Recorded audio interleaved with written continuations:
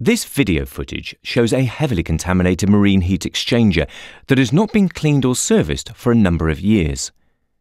This level of contamination will reduce the heat transfer efficiency by as much as 80%.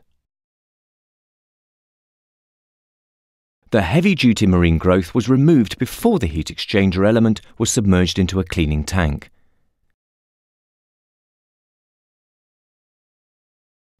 Dynamic Descaler had an immediate effect on the remaining marine growth.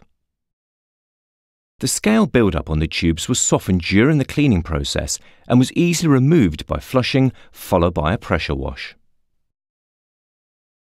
After using a 50-50 Dynamic Descaler to water mixture, the scale and marine growth was dissolved within a 4-hour period.